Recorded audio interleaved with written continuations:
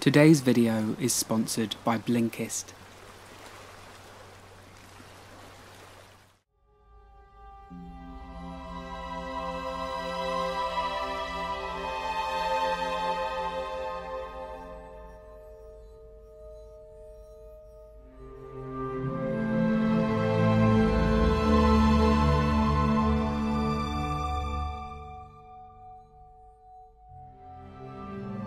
Scattered throughout the sprawling expanse of the ocean are isolated pinnacles of land.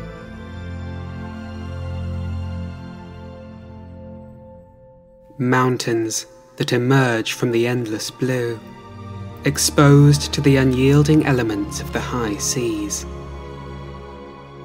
But these battered and beaten monuments create boundless opportunities for new life, and lay the foundations for complex ecosystems that bloom from the jagged cliffs. These are the islands of the open ocean, havens for the lost and the stray, where animals are no longer limited by the constraints of life on the mainland. On these lonely shores, evolution runs wild, and allows creatures to diverge into the beautiful and the bizarre. Let's head ashore and explore the life of these hidden worlds.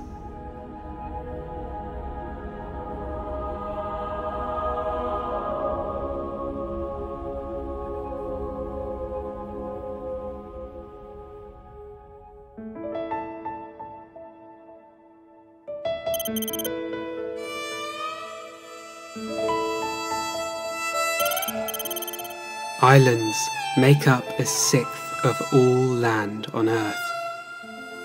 In the Pacific alone, more than 25,000 islands are scattered amidst the endless blue, from mountainous rocks to coral atolls, each hosting unique communities of life and species found nowhere else on Earth. Ecosystems that would not exist if not for the powerful forces that pulled these mighty rocks from the abyss. The birth of an island is a slow but violent process, for they are formed from fire and smoke. Volcanism, piling up lava on the sea floor to create a seamount that rises up out of the abyssal plain. Over time, the seamount's elevation grows higher and higher until it breaks through the water's surface, with the volcano's peak becoming an oceanic island. Much of an island's life is spent at this stage. Some endure like this for millions of years, giving plants and animals time to arrive and adapt to a life in isolation.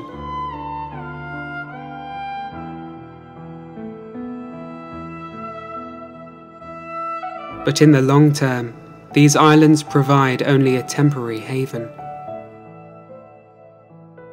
An extinct volcanic island is unable to lay more stone atop its monument. Time sees their rugged cliffs and weathered shores crumble into the sea. The islands diminish, but this is not the end of their story. As the mountains recede into the ocean, coral atolls form from their battered bones. Ring-shaped sturdy reefs that shield a central lagoon within from the forces of the open ocean. An entirely different community now has the opportunity to thrive. Around the island of Bora Bora in the South Pacific, a lagoon and a thick coral reef provides sanctuary for young creatures, safe from the predators that stalk the open ocean. In the case of both atolls and islands, their isolation provides new opportunities for life to thrive.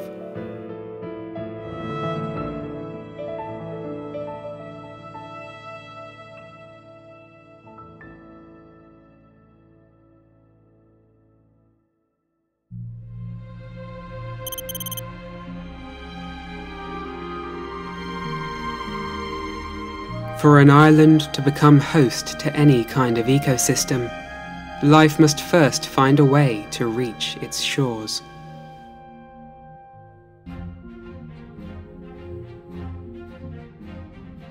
There are a few mechanisms by which plants and animals make this staggering journey. Wind is essential, for it picks up spores from ferns and mosses and carries them thousands of miles out to sea. These are pioneer species that settle upon the rocks and begin the process of ecological succession, only able to survive here due to their tolerance to the extremes. Upon their arrival, barren, lifeless rocks begin to bloom. In Hawaii, the volcanic mountains experience succession at different rates, depending on their exposure to wind. The windward side of Kilauea volcano is teeming with thick forest, but the leeward side, facing away from the wind, endures as mostly barren rock.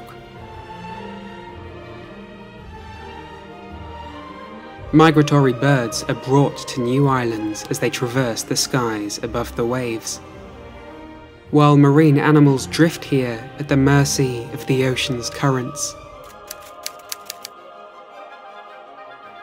Sea turtles and crabs, unimpeded by the sea, are often the first animals to crawl onto new land, drawn by the need to find a place to nest.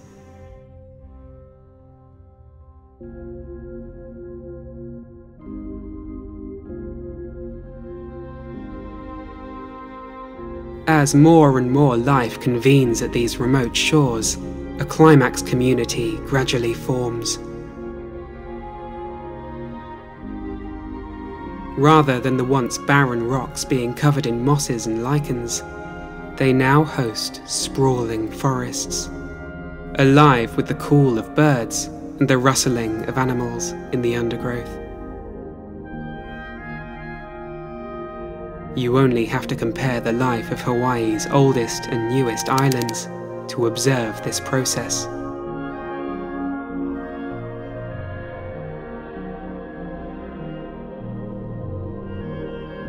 Isolated from the mainland, a new island provides a unique habitat for life. With its own set of conditions, life that arrives here can evolve differently. Over time, they transform to create new species that display an astonishing variety of traits to survive and thrive in their new home. Isolation drives speciation. This process, in which organisms diversify rapidly from ancestral species, is called adaptive radiation. On islands, it arises from the unique resources available, and the new biotic interactions that in turn open new niches. The only way to survive in these unfamiliar worlds is to adapt quickly.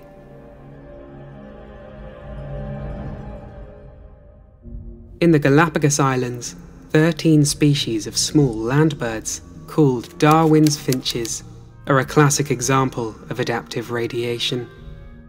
Their common ancestor arrived on the Galapagos about 2 million years ago. Since then, they have diversified into 15 new species, each different in terms of body size, beak shape, song, and feeding behavior. With so little competition to hinder their evolution, the finches were able to exploit numerous different lifestyles or niches. The Galapagos Islands are also home to communities of giant tortoises, as well as the peculiar marine iguana, the only iguana on Earth to feed exclusively underwater, with short, blunt snouts and sharp teeth that help them scrape algae off the rocks. Flattened tails allow them to swim with ease like a crocodile, while long, sharp claws let them cling to rocks in heavy currents. It is believed that they adapted to a seafaring life from land iguanas, around 4.5 million years ago. An event only made possible by the abundant food found in the waters that surround the islands. We'll explore why this is the case later on in the video.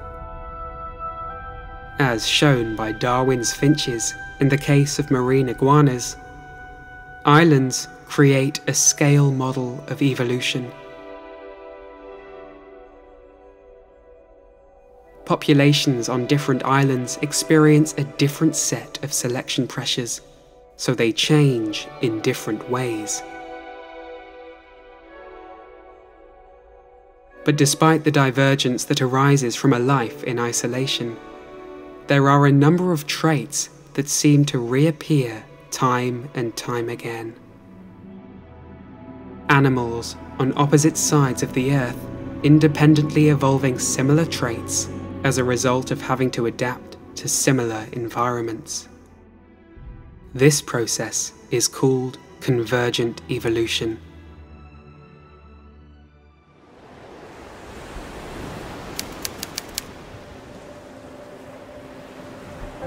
When the early ancestors of lemurs arrived on Madagascar, they found themselves on an island rich with diverse habitats, abundant resources, and very few competitors.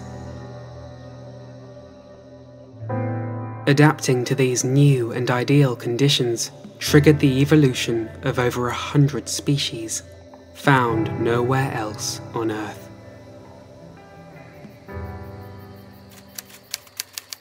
Perhaps the most bizarre creature to arise from this was the aye-aye, a primate that behaves like a woodpecker. Because woodpeckers have never called Madagascar home, the aye-aye evolved to take advantage of its niche instead. Large incisors for gnawing at bark mirror the long, sharp beaks of woodpeckers. A special elongated finger allows the aye-aye to reach deep into the trunks of trees to get at grubs that other lemurs can't get to. It traded in the strong back legs and agile bodies of its cousins for an entirely different but equally efficient lifestyle.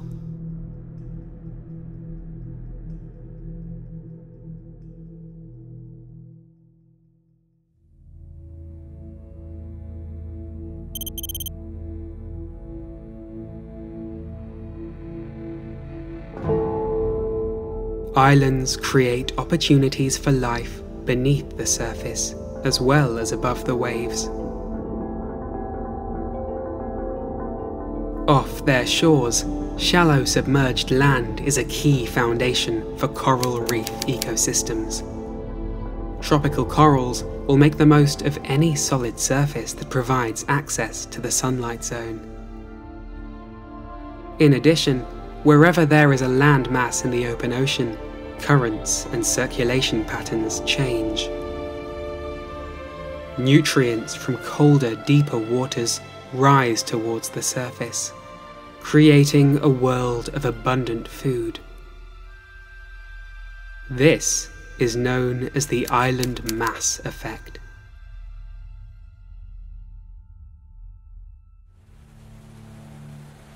At the Galapagos Islands, the cold Humboldt Current flows north from Antarctica, bringing nutrient-rich water and helping sustain the rich marine biodiversity.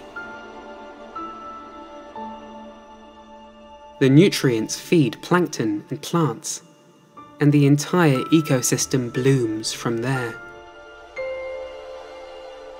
The sheer quantity of nutrients from dead and decaying matter carried by this current makes it one of the most productive ecosystems in the world. And it is the reason why penguins can be found on the equator. The Galapagos penguin, orcas, and sea lions, along with other creatures that typically reside further south, are supported in the Galapagos Islands by the year-round supply of fish and cold waters. Around many oceanic islands, mangroves dip their roots into the shallows. and play important roles in local ecosystems. They provide ideal breeding grounds for fish and crustaceans, while juveniles find shelter among the roots. Coral reefs are often found in concert with seagrass beds and mangrove forests around oceanic islands. The mangrove trees trap sediment and pollutants that would otherwise flow out to sea. Seagrass beds act as an additional barrier to silt and mud that could smother the reefs and kill the corals. In return, the reefs protect the seagrasses and mangroves from being battered by the strong ocean waves. Without mangroves, the productive marine ecosystem around islands would collapse.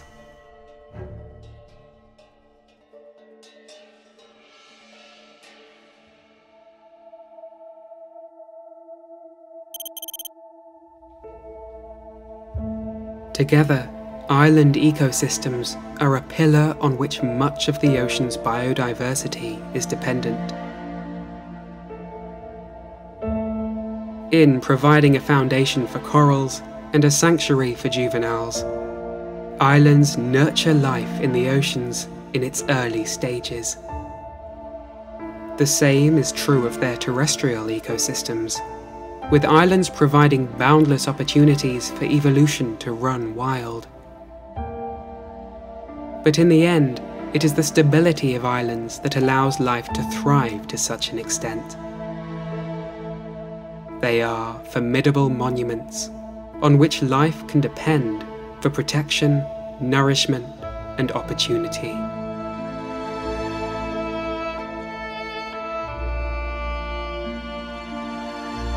Today's video is sponsored by Blinkist.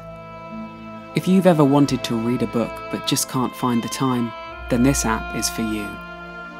By taking top non-fiction titles and condensing them into 15-minute text and audio explainers called Blinks, it serves as a brilliant way to learn about topics like science, history, and philosophy. With Blinkist, you've got thousands of titles and 27 categories of the world's best knowledge to choose from. Personally, I use the extensive library of wildlife and nature-related blinks to expand my knowledge in just 15-minute sessions.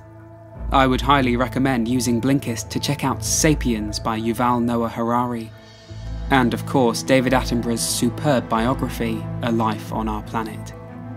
The first 100 people to go to blinkist.com/naturalworldfacts will gain free and unlimited access for 1 week to try out the app. You'll also get a 25% discount if you want the full membership. The link can be found in the description below.